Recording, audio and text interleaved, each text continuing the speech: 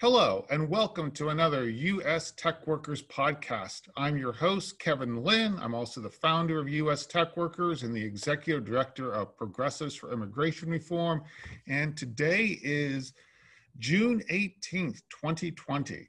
And this is a special show because I have John Miano, attorney and author, returning to us to talk about the SCOTUS decision, the Supreme Court of the United States decision on DACA, formerly known as DHS versus Regents of the University of California. John, welcome to the show.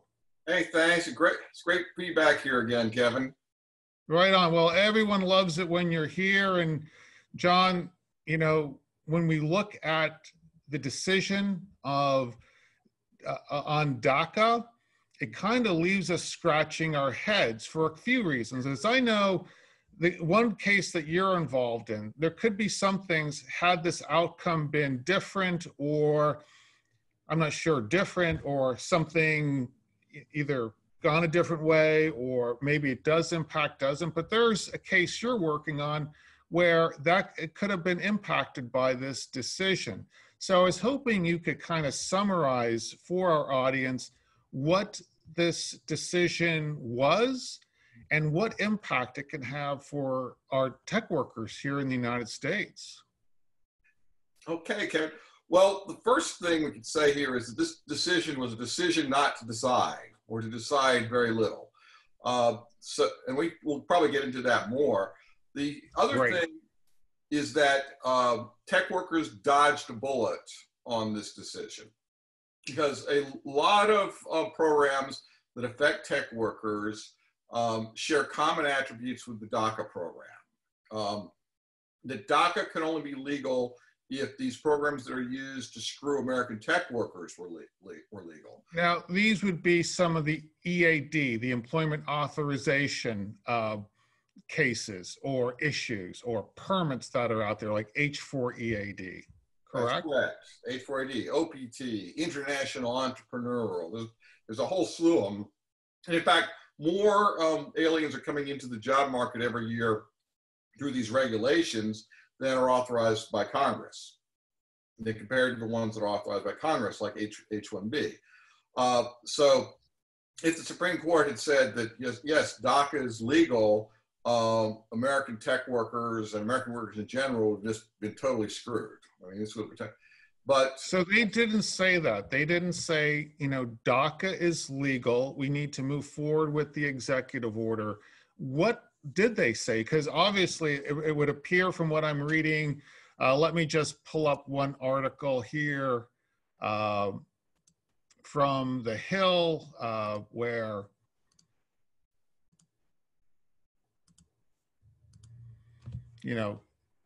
Supreme Court blocks Trump plan to end DACA program. Now, you would think that as a result, Trump would be angry, and he seems to be, because it says here, Trump blasted the ruling as politically motivated and an affront to conservative values. These horrible and politically charged decisions coming out of the Supreme Court are a shotgun blast in the face of people that are proud and call themselves Republicans and conservatives. Now, is there something, is this a nothing burger for him to get angry about? In a sense, it's hard. In a sense, yes, he should be angry. In another sense, he shouldn't be angry. But on the other hand, he should be angry at himself as well, because a large part of this mess is caused by his own DHS. You know, Trump didn't put someone like Chris Kobach running DHS. And I can assure you, if Kobach had been running DHS, this mess would not have occurred. The defense of the DACA rescission has been totally incompetent. It has been sabotaged by the deep state the entire way. And on the political, in a sense, he's right about politics. And even Justice Thomas noted that. He said, Justice Thomas wrote, "Today's decision must be recognized for what it is, an effort to avoid a politically controversial but legally correct decision." Okay. So, and is that kind of I'm sorry, go ahead, John, and then I'll. Well, say here is that this is all politics. I mean, this is, whenever I go to my local planning board for meetings, we have people want to build something near us or whatever. Okay, you have 12 guys. There's one guy on the planning board who always has to hyperanalyze everything. Left doesn't mean left, up doesn't mean up. There's one guy, he just has to hyperanalyze to show how smart he is. John Roberts is that guy. Okay. Oh, really? Yeah, I mean, he's playing political games and hyperanalyzing this. So the effect here is his opinion says that they didn't give, the DHS, the government did not give sufficient explanation for why they're rescinding this. Okay. Now, the government said that their reason for rescinding was that it was unlawful. Yet they didn't address that. They're saying, well, you got to address some other stuff. As the dissenters note, like Thomas, if it's unlawful, they should have been able to just do it for that reason. So he's added this. You've got to explain why it's unlawful. Plus, you've got to explain the effect on the workers. Now, look how this works out in the prosecutorial discretion area. And this was billed as prosecutorial discretion. We're not going to prosecute these people because of priorities. Now, wasn't two of those priorities? One, they didn't take into account the personal impact on the DACAs. Right, but now that could be said for any bit of prosecutorial discretion. You go out there and a administration says, we're not going to prosecute the importation of pot. Some guy brings in a ton of pot, and another guy, next president says, we're going to start prosecuting pot, and this guy now has a warehouse full of pot. Well, the president didn't consider his illegal importation of pot. It is so absurd that you can't imagine. It just makes a mess of the law, but it's a political dodge here. So in order to avoid getting into the question of whether DACA is legal, he said, Roberts is saying, well, they got to say more. And then the other key piece of this is that what's happening now is the case is being remanded to DHS to consider the problem anew, okay? So this issue is there in the opinion on page 29. I just pulled the screen up for everyone. It reads, that dual failure raises doubts about whether the agency appreciated the scope of its discretion or exercised that discretion in a reasonable manner. The appropriate recourse is therefore to remand to DHS so that it may consider the problem anew. So we've had this case, it's gone to the lower courts, gets all the way up to the Supreme Court, and guys, you're the big man. You get the big share and lifetime appointment so you can make the big decisions. And they decided not to decide. Send it back and start it all over so we can run this whole legal charade over and over again. It's outrageous.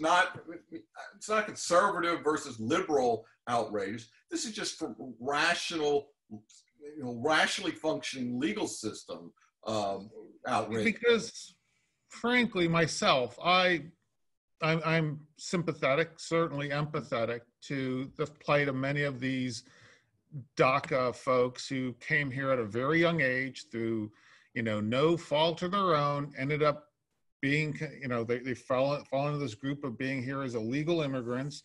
And, I would appreciate seeing a pathway to citizenship. At the same time, I think we should be able to enforce some constraints on that privilege.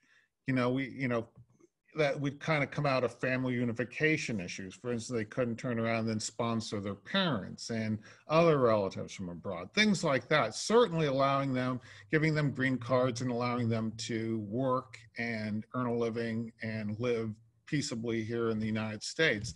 I would be fine with that. My issue is that now it sounds like, John, from what you're telling me, we really don't know where we stand. We're going to go round robin on this again.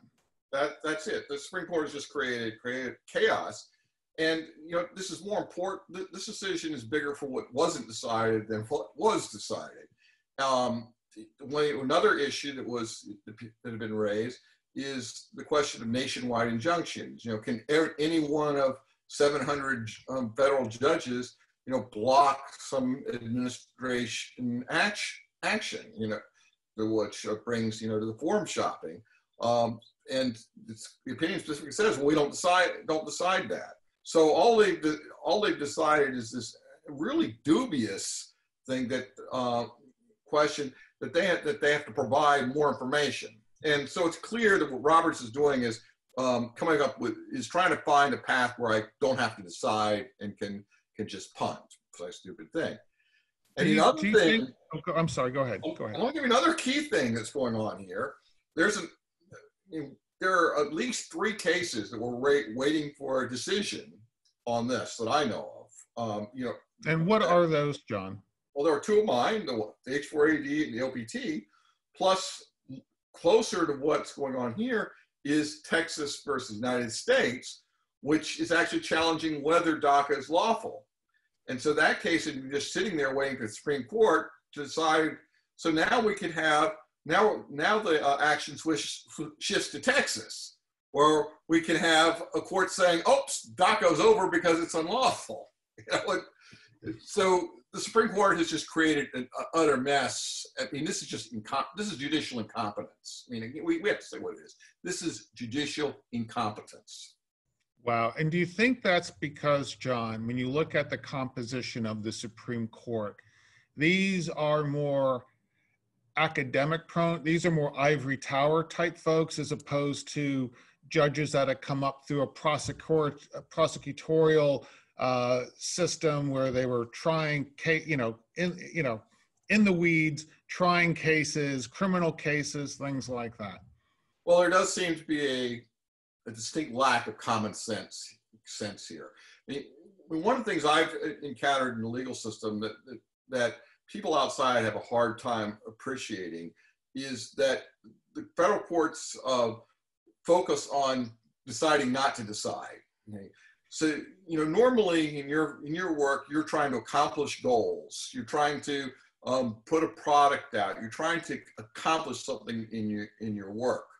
And so people, I think, would naturally think that in the courts that they're trying to move cases along. You know, a case comes in, it's a project, it's got to be completed, and we're going to get the case out the door. And in reality, the instinct of the courts is to drag things out, decide absolutely as little as possible. I mean, there are many times where I've been been before a court and where the question for the court is, should you move forward or find some reason for delay? And every time after you go to those hearings, we get in the taxi cab and we laugh because we know any time you give a federal court chance to delay, they're usually going to take delay. And so, like in the case of the H4ED case, that case has gone on for over 5.5 years now. Okay? And this isn't anything complicated. It's a question of, is this legal? Now, on the other hand, remember that case was filed before any of these DACA cases. The court allowed the challenges to the Trump administration to fly through, at lightning speed. But these challenges, but the H4ED case progresses at a snail's pace. And right now, it's still waiting for a decision from the court whether to delay or not. Now, question for you, John. Had this decision been different, had they said that, granting DACA this DACA status, this would be unlawful. Mm-hmm. How would that have played into your H4EAD and OPT cases, your optional practical training cases? well, that would effectively ended them, but in their favor of American workers. Okay, which is why you see all these business groups on the side of DACA, because they know that if the court says DACA is unlawful, it's going to take away their ability to use regulations to bring in foreign workers. Okay, it's not, they kind of allows them to pretend like we're supporting the billionaires can say we're supporting the little guys, but in actuality it's self-serving.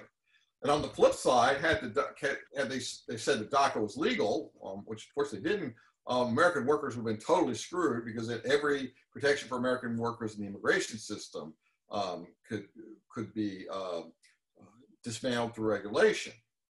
But go ahead. Just drag out. The OPT case, I mean, that's gone on now for 12 and a half years. Okay. And this is not a case of complex litigation. This is a simple case of, is this legal? Is this regulation legal?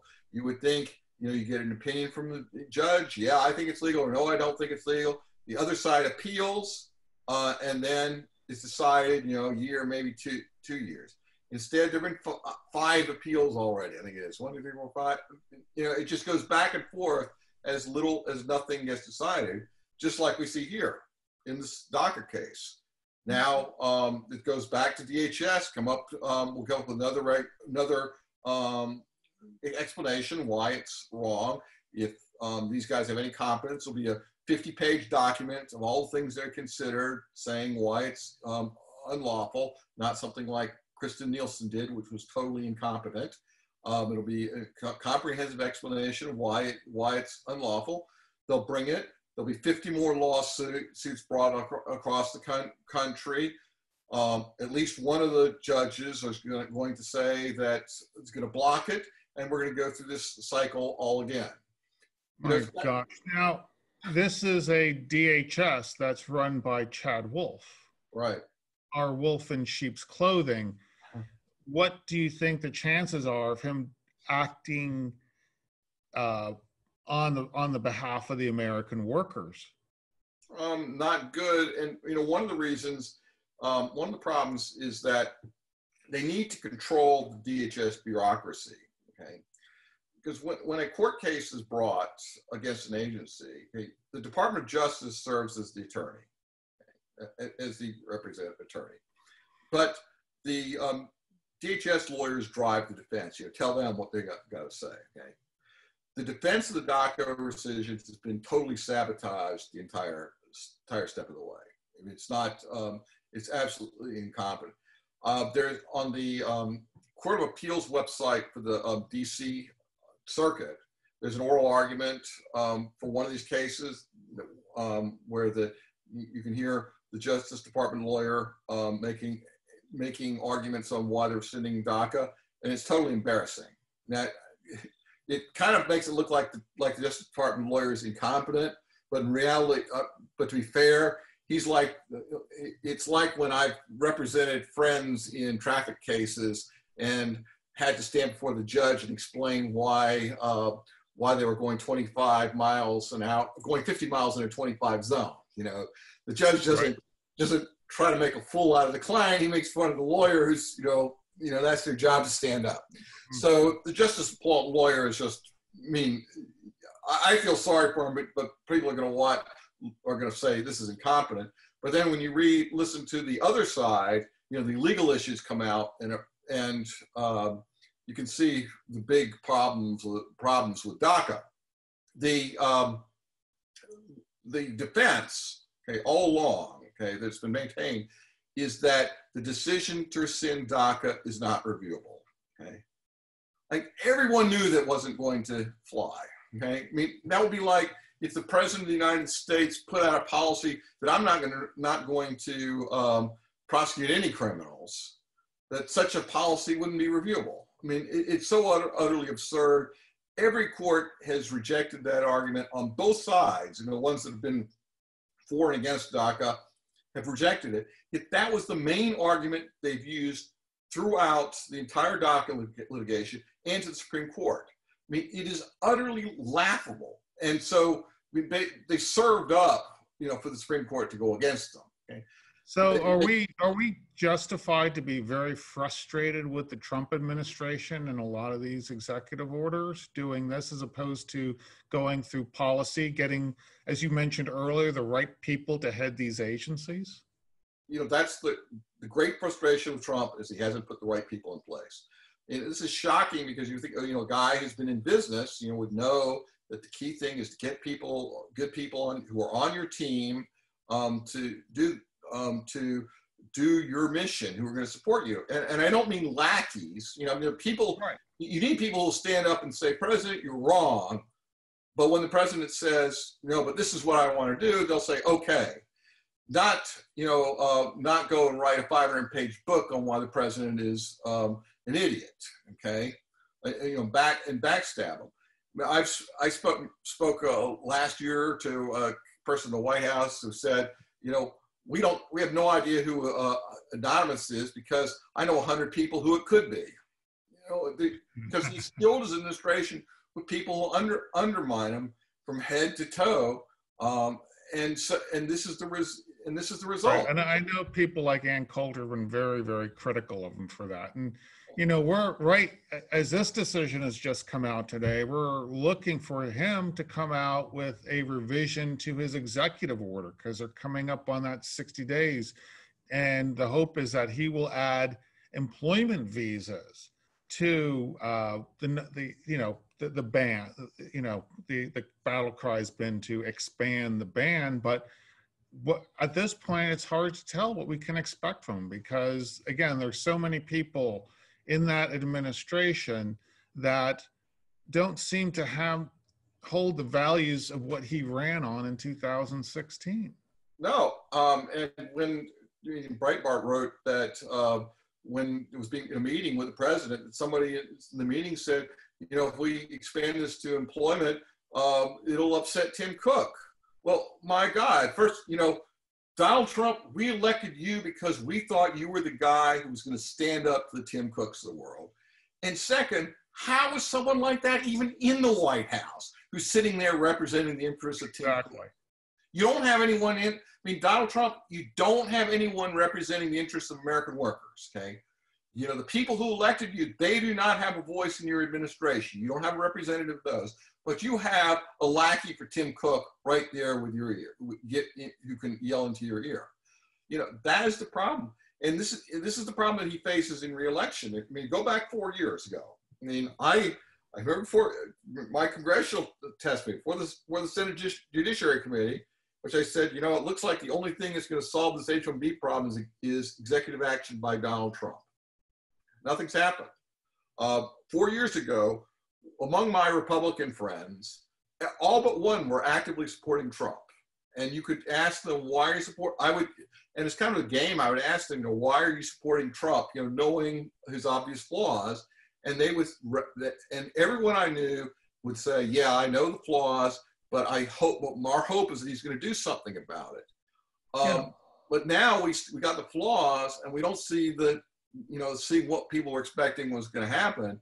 And I look 4 years now, and the enthusiasm was for Trump 4 years ago doesn't exist at least among my circles. I mean, I'm sure there are circles that have support for Trump, you know, at the rallies, but among the people that I deal with, the tech workers, the enthusiasm for Trump has just vanished. Right. You know, myself, I didn't vote for him, and I didn't vote for Hillary Rodham Clinton. I withheld my vote on the two major parties. And I think I voted for Jill Stein of the Green Party because, you know, sometimes for your vote to mean something, it's got to be withheld, I feel. But at the same time, I had hoped that the policies would be better than the man. There's that amazing book called The Fall of the Public Man. And he talks about just this in a democracy. What are you looking for? Well, you're not looking for likability. You're looking for someone who will get the job done at the end of the day. And that's the problem with American politics. We're more concerned about what's going on in someone's bedroom than we are on what's going on in the boardroom, you know, there in the Oval Office. And that's tragic. Yeah. Oh, and look what we have now. I mean, Trump was running against the most corrupt person in history to run for president in 2016. You know, maybe John C. Fremont could He could give her a bunch of money, but at least it was a two-horse race. And so now in this election, the public knows something's wrong. We see the big Bernie Sanders movement. People know that something is wrong in the political system. But in the Democrat Party, the establishment fought back. And so now Trump is running against a kleptocrat who with obvious mental impairment. It's right. So it's hard to predict what this will happen with this election because while the enthusiasm for Trump is gone, and I'm sure that the people who voted for him before aren't going to turn out. The enthusiasm probably is going to be the same on the other side because he's running against another total crook. So what's going to, this is going to be an interesting election. But maybe Trump is going to get the message.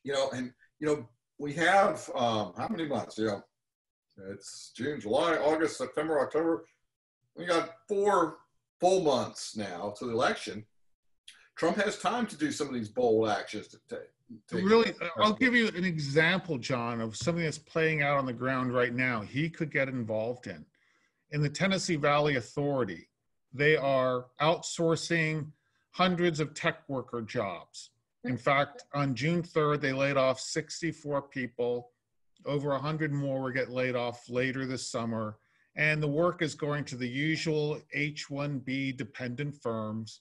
And literally, Trump, it's a quasi-federal agency. Trump could get involved and stop that. Stop it today, stop it permanently. Yeah. But where is Trump? One of the problems that Trump has in this regard is he doesn't have a voice for that. He doesn't have a Kevin Lynn in the White House who has John Miano in the White House. Okay, one of the two. Okay, somebody who has an ear to what's going on with average working Americans. Okay, you and I know that because we're speaking with average working Americans. I don't have many conversations with billionaires. I converse with people who work 9 to 5, have mortgages, and are paying and sending kids to college type. But Trump doesn't have anyone like that in the White House to funnel the message to him and to say, gosh, look what's going on in Tennessee Valley Authority. This is what concerns ordinary working Americans. Instead, he has someone to tell him what would upset Tim Cook sitting in the White House. So right, exactly. Yep. It's ironic because in 2016, he did a rally in Huntsville, Alabama, and he had a couple folks from Disney who had been displaced, had to train their H-1B replacements. And that's that. Yeah. I bet you not one of them has been to the White House to speak, let alone to speak with Trump about this and what could be done in the future on it. No, none have. Well, John, that's about all the time we have today. But I want to thank you so much for coming on the show, informing us as to what this decision was, or probably more apt to say what this decision wasn't at the end of the day. So, but again, John, thanks for coming on. For our audience, if you are watching this on YouTube, be sure to give us a thumbs up. And if you haven't subscribed, be sure to subscribe because, hey, that way you get informed right away when we post new content.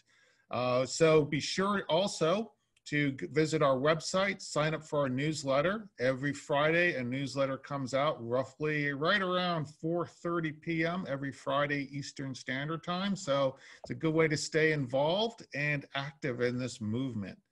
Again, have a great day, and Kevin Lynn signing off.